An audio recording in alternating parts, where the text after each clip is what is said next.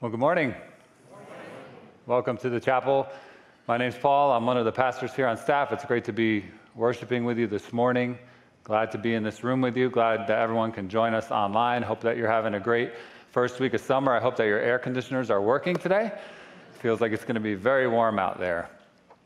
Speaking about summer, we're continuing our series on Exodus titled From Here to There.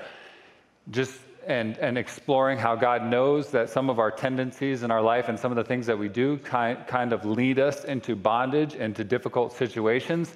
And because God loves us so much, He is not content to just leave us in those difficult places, but He always moves us from here to there, moving towards Him and growing in our relationship with Him. And the thing about that is, which is good and bad at the same time, is that God never just picks us up and plops us somewhere new. It's never just a quick thing. But God always moves us and walks with us through the middle of these difficult transitions and kind of carries us through and fosters and grows the relationship that we have with Him in the middle of those things. So that's what we're going to continue to talk about today. And today we're going to be talking about the idea of doubt, and more specifically, the concept of doubting God. And doubt is one of those tricky things, right? Doubt is something that loves to be alone with us. Doubt loves to whisper to us. It whispers things like, "You are the only one who doubts me." Doubt loves to find itself in our time when we're about to fall asleep, in moments of silence in our lives. And it's always really there. And the saying that, even if we're having a great day and things are going well, doubt sometimes creeps in and kind of casts a shadow over what we're thinking and the plans that we have. If you follow Christ, sometimes doubt doesn't show up on Sunday mornings, but on Monday morning, it's right back there with us. It hits us Mondays, it hits us in times of isolation, and it comes when we're trying to sleep or in the rare moments of silence we have. As church people, and sometimes at church, if you come to church, we don't really talk about doubting God that much out in the open. How many times have you been in the atrium or out there walking in and you ask your friend how they're doing? And they say, "Well, I'm doubting God's goodness to me today. How are you?" No, we don't really do that. We usually just say, "Fine," and we carry on. It's like somehow if we admit that we're doubting God, we feel less than. We feel like not a faithful person. And doubt's one of those things that we feel ashamed about for even thinking about. Worst of all, apart from doubt hurting us personally and hurting us within our communities, many of us believe, if we're honest, that our doubt, or God looks down upon us when we doubt Him, that God is actually repelled by our doubt. But do you think that's true? I mean, if we look at that, is that really true? How can faith or trust even exist without doubt? Just like bravery can't exist without fear. These two things go hand in hand. God is not repelled by our doubt, and we can trust that God is with us in the middle of it. So let's read the text today and see how God encounters Moses and see what we can learn from that as well.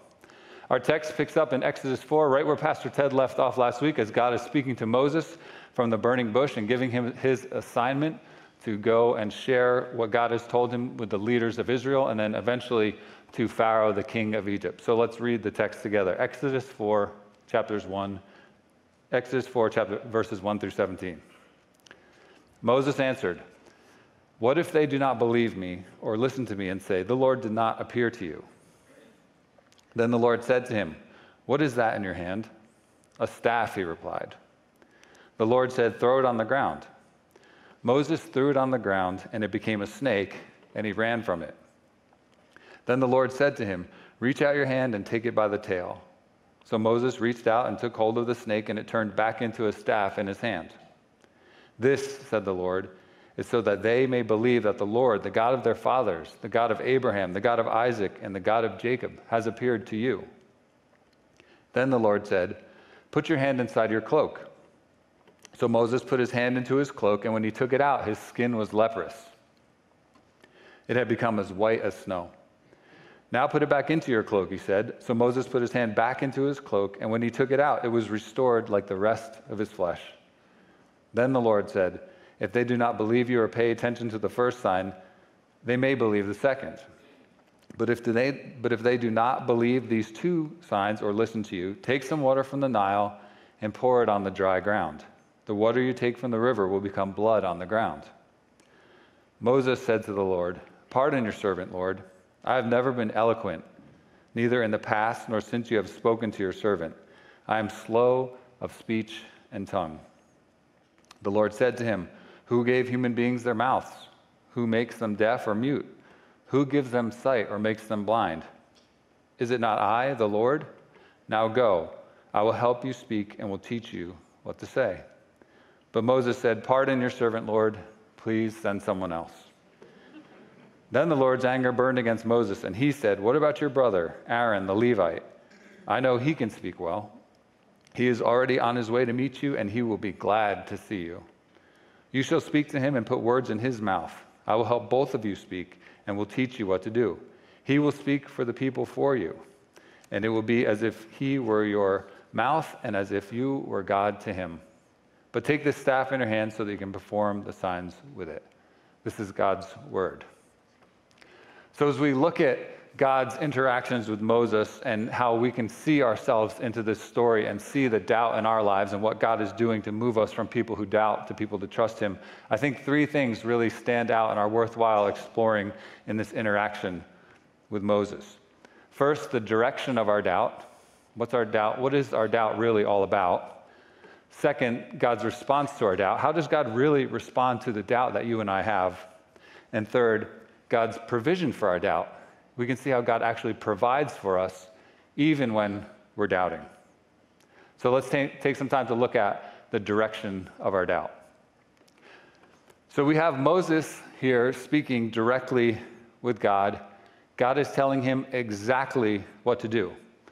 Have you ever prayed the prayer, "God, please tell me exactly what to do"? I think apart from praying for my family and for just our life situation in the church and you all, I don't think there's ever been a prayer that I've uttered more than, "God, please tell me exactly what to do." And I bet that you all have prayed that as well many times throughout your life. And when I pray that prayer, I tell myself, if you tell me, God, I will have no doubt and I will do exactly what you want me to do. And you probably say the same thing. But is that true? We'd like to think so, but Moses' answer tells us differently. Moses answers God. He says, "What if they do not believe me or listen to me and say, 'The Lord did not appear to you'?" And I think in Moses' answer, it reveals the nature of our doubt. Our doubt tends to be all about the what ifs. God speaks, Moses answers and says, "Sure, I got this, let's go." Nope. Moses answers God with the two words that summarize the concept of doubt perfectly: what if? And when we look at those words, when we think about what if, don't they tend to be negative? Our what ifs usually lean towards the negative. Just like Moses responds, "What if they don't believe me or listen to me?" Don't our what ifs lean towards the negative as well? What if I make the wrong decision? Not, what if I make the right decision? What if God is mad at me because I don't read my Bible enough? Not what if God's okay with where I am, and of course he wants me to grow in my relationship with him? What if I permanently mess up my kids because of this homeschool/hybrid option of going back and forth to school? What if I do that? We don't really think, what if this time with my kids is a gift that maybe God's doing something in it to grow our relationship closer to each other? What if I tell someone my struggles and they view me as weak? Not, what if I let someone in on the struggles in my life and it's the most powerful thing I can do that will help me grow? See, our what ifs tend to be negative. Second, what we can see about the direction of our doubts is not only do our doubting what ifs tend to be negative, they're usually directed towards other people. Look at Moses' answer again. When he answers, he says, "What if they? What if they do not believe me or listen to me and say, 'The Lord did not appear to you'?" Now, from the context of the passage and the scriptures around this passage, we know that the they is the leaders of Israel who Moses is going to go and report back to, and eventually it's going to be to the Pharaoh, the king of Egypt himself. That's their they. But at its core, when God speaks to Moses, just like us, he's worried about what other people are going to think of him, and he's worried about the voices of the other people and the reactions that they're going to have to him more than he's concerned with what God is saying to him. And when we begin to peel back the layers of our doubt, or specifically our doubting of God, and get really concrete with it, if not at all times, it comes down to a person that we're doubting. And that doubt that we experience is centered around the character and the nature of the person. And many times that's okay, because some people, like are worthy of doubt. You know this. People are hard to trust based on their track record with you. The friend who says, I'll be right over and help you, and they never show up. The spouse that says, this will never happen again, and it's the 500th time that they've said that, and trust levels are low. You see, my doubt and your doubt always involves the character and the nature of the person that we're either trusting or doubting. So is the answer simply to trust no one and to live life like that? Of course not. We can't live like that because God created us to be trusting people. But I think what God is trying to tell Moses, and what he tells us as we work through our doubt and move to trust, is that if our ultimate trust is in people, we're going to be let down. But what God is teaching Moses here, like us, is that we need to be more concerned with trusting the voice, his voice, and not so consumed with the voices around us. James in the New Testament talks about asking God for wisdom. He says, if any of you lacks wisdom, you should ask God, who gives generously to all without finding fault, and it will be given to you. But when you ask, you must believe and not doubt, because the one who doubts is like a wave of the sea blown and tossed by the wind. And what James is telling us here is not doubting in what we're asking for, not saying, I'm going to get wisdom, I'm going to get wisdom, I'm going to get wisdom. He's not saying that. But it's not about doubting what we're asking for. It's ultimately about doubting the person who we're asking to, doubting the person in whom we're asking. If we're asking God, he says, go to God and ask God. So it's like asking for wisdom is one thing, but who we're asking is more important. And James says we need to trust God when we ask him those things. And like Moses, we have a choice. We may not be able to trust how others are going to react, but we can trust the voice of God as he leads us. God says, don't worry about them, trust me, for my character and nature is completely trustworthy. I will never leave you or abandon you. So as we look at the nature of our doubt, the question is to ask ourselves is this: am I doubting other people's response, or I'm based on who they are, or am I doubting God based on who he is? So as we move from doubting God to trusting God, it's important to understand that the nature of our what ifs and to distinguish who we're really doubting. Are we flawed people, or are we doubting our perfect God? Which leads to our second point. How does God actually respond to your doubt and to my doubt? The dialogue continues. Moses says, what if they don't? Then the God says to him, what is in your hand? I'm going to kind of paraphrase here. Moses says it's a staff. God tells him what to do with that staff. He says, throw it down. The staff turns into a snake, and Moses, like us, ran from that staff. You saw a snake, but then he reaches back out and he takes it by the tail, and he turns back into a staff, and then he asks Moses to put his hand into his cloak, pull it back out. It becomes leprous. He puts it back in, and it comes back out, and it becomes white as snow, so that's the second sign. And then he says, after that, if they don't believe these first two signs with the staff and your hand, then he says, go to the Nile River, get some water, scoop it up, pour it out, and it will become blood on the ground. So how does God respond to our doubt? Moses is talking to him and telling him, and God asks him a question. Don't you love it when you ask someone a question and they respond with a question? Moses asks the question, what if? And God answers him with another question. So why do you think God answers Moses' question with another question? I believe that God does this because it kind of gives us a hint of how God responds to our doubt. God does this. He answers Moses' question with another question simply because a good question keeps the conversation going. And in the midst of your doubt, in the midst of my doubt, in the midst of Moses' doubt, God desires to keep that connection and keep that conversation between us and him going. And so in a weird sort of way, our doubt fuels that, and allows us to stay in constant conversation and connection and dialogue with God. Think about this. When you were going through one of the difficult spots in your life, a hard time where you're praying all the time, you're not really sure what the outcome's going to be, it's very difficult. You're saying, God, help me, God, heal me, God, show me what to do.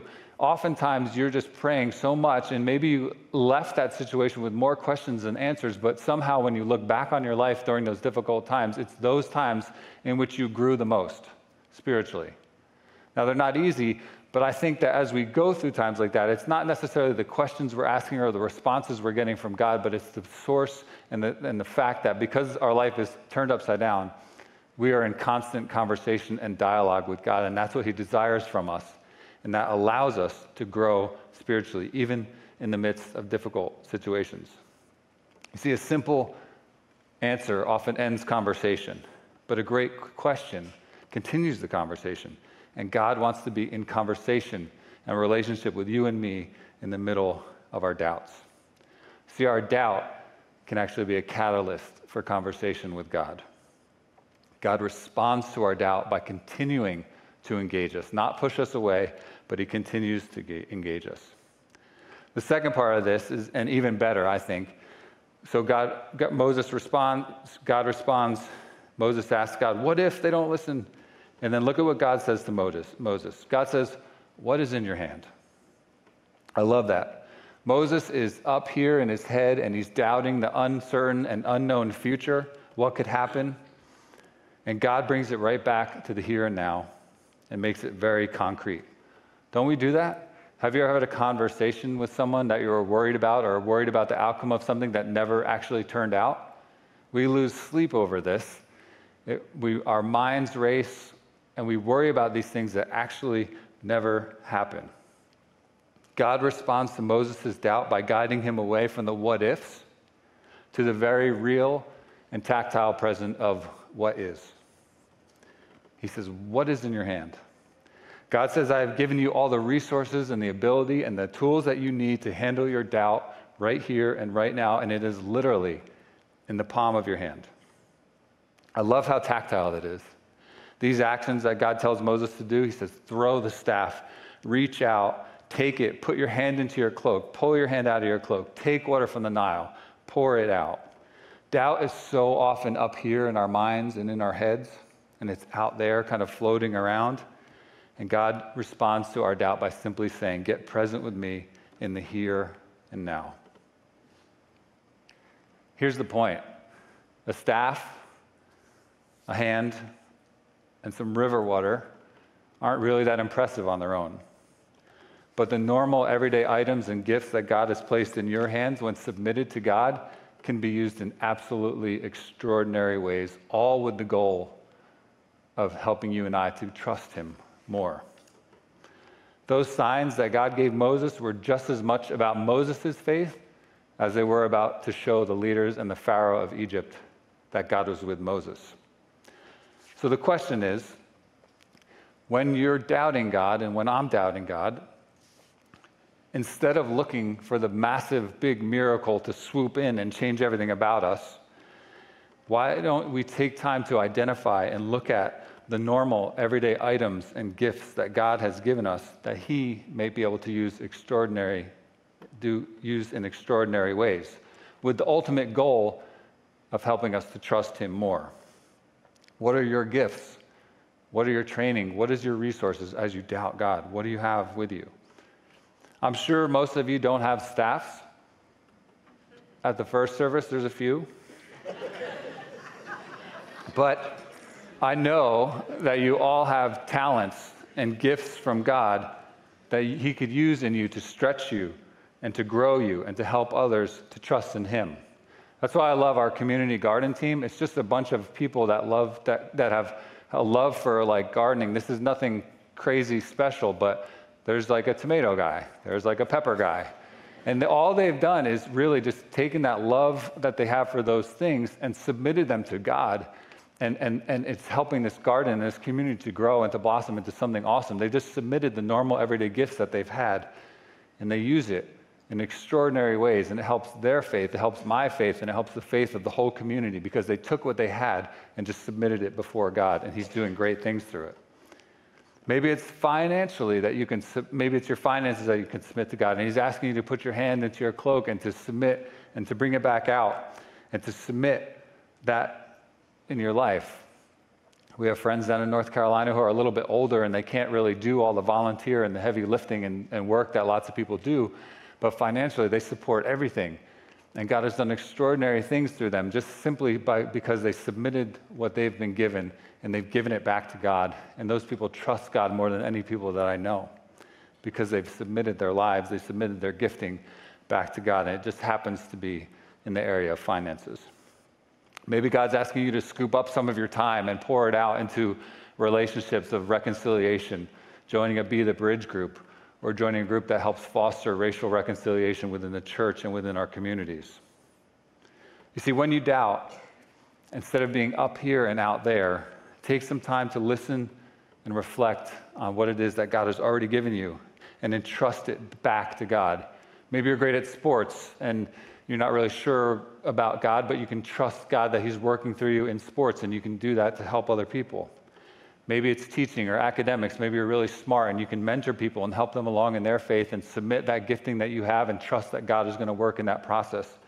Maybe you're an artist and you can create and make things that reflect the goodness and glory of God, all in the means, all the while God is bolstering and moving you from a person of doubt to trust.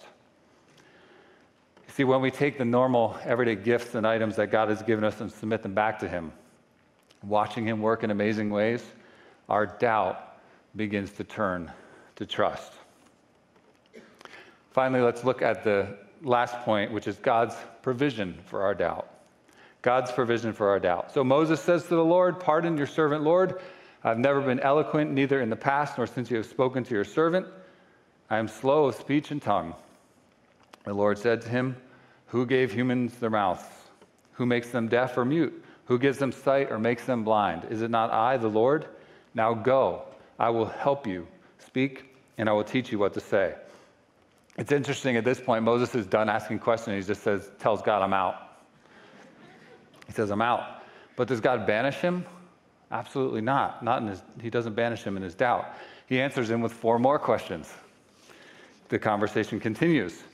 But in Moses' statement of doubt back to God, there's something that shows how God provides for us even in our doubt. God essentially says to Moses, "Who created all of this around you? Who created you, Moses, the way that you are? That's no accident, even if you do have limited abilities. That's up to me." God says, "I did this, and I who made you," and here's the point. He says, "I will help you and teach you." See, in the midst of our doubt, God doesn't abandon us, but he decides to come alongside and help us and teaches us. You see, as you walk through your doubt, you're never, ever really alone. Even if you haven't left your house in a really long time, for whatever reasons, you are never alone. God never leaves us or abandons us, even in your darkest times of doubting him. He wants to help you and to teach you. These last couple of months, I've had the pleasure of coaching an 8 and under baseball team. And it was really cool, and it's really fun, and it's kind of interesting. So as we're doing this, I used to play baseball. I love baseball. And there was kids there that really wanted to learn baseball, and I would love to try and help and teach them. And some other kids, just because of where they were at, nothing wrong, they just weren't interested. They were more interested in like stuff growing in the outfield or birds flying over their head. So that was hard because I'm like, I wanted everyone to love baseball. But here's the point, is like those kids, I felt no greater honor, and I loved when they came and said, "Coach, like, what do I do?" Because it was at that point that they submitted themselves and postured themselves in a place where I could actually help and teach them. And as a coach, I loved doing that. The other kids, I couldn't help as much because they didn't submit themselves and posture themselves in a position where I could actually do that. And I think it's the same way with God. He loves to help us and teach us, just like he tells Moses, and he does that for us in the middle of our doubt. We just have to posture ourselves and get ourselves into position to hear and to allow him to do that.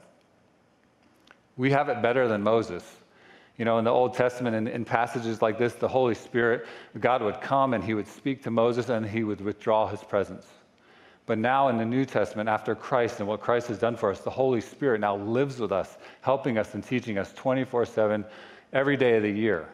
We have it better because the Holy Spirit is in us and we are never alone, and God is constantly available to help and teach us through his Holy Spirit. As the conversation continues in Moses' boldest statement yet, he finally flat out says, "Pardon your servant, Lord, please send someone else." And what does God do? He gets angry, but he also says, "What about your brother Aaron the Levite? I know he can speak well. He's already on his way to meet you, and he will be glad to see you. You shall speak to him and put words in his mouth." Then he says this, "I will help both of you speak and will teach you what to do." You see, in the midst of your doubt, God provides for us by bringing other people around us as well. So when you're walking through a season of doubt and not sure what God is doing or what's happening around you, who has God placed in your life that you can humbly ask to walk alongside you? Who are the people God has placed around you in your community that can walk with you in this season of doubt? You can reach out to them, see how God provides someone for you to lean on, just like he did Aaron for Moses. God provides for you, and you're never alone. You have the Holy Spirit in you, and God brings people around you in your community, even in the midst of your doubt. One of the favorite things I like about that last verse says this. It says, "What about your brother Aaron the Levite?" He says, God says, "I know he can speak well. He's already on his way to meet you." And what's that next part say? It says, "And he will be glad to see you." How many times in the midst of a difficult season of life have you failed to reach out to someone because you're nervous that they're not going to be glad to see you or that you're going to be a burden to that person? I know in going through difficult times, I have a friend I text, I'm like, I'm just not going to text him today because I don't want to be that guy again. I think God put this in here, talking about Aaron being glad to see him, because when God brings people around you to help you walk in your doubt, they're going to be glad to see you. They want to help you. God has placed them there. That's no accident. And when you reach out to them, don't feel like you're being a burden, but they're going to be glad to see you and glad to hear from you and glad to walk alongside you, because someday you're going to walk alongside them when they go through a season of doubt. The application of all this is really, really simple. If God is asking you to do something, do it. Let's pray. No. If God is asking you to do something, whatever it may be, and the Holy Spirit is confirming that, and you have people around you asking, confirming what God is doing in your life, if he's asking you to do something, do it.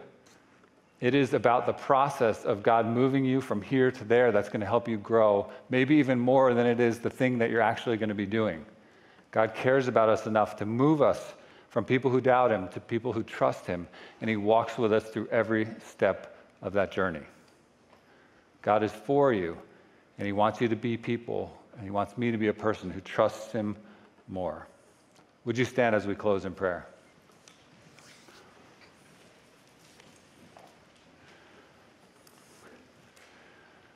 God does not reject you in your doubt, nor does he shy away from you in your doubt, but he walks alongside you, and he brings people, and he gives you resources to help you to trust him more, whatever it is he may be calling you to do, just like he does with Moses. God, we thank you that you don't abandon us when we don't trust. We thank you that you know us enough and care for us enough and want us to be in relationship with you no matter what we're doing, whether that's doubting or trusting. You care about our relationship with you. God, thank you that you provide for us in our doubt, whether that's through your Holy Spirit or the people around us. God, you are so good to us. You know us inside and out. And your ultimate goal for us is to be people who move from doubting you to trusting you. God, I pray that we can do that this week. I pray for everyone here that we would just move closer in our relationship with you and to trust who you are and how you are because of your great goodness and mercy to us. It's in Christ's name we pray. Amen. Thanks, everyone. We'll see you next Sunday.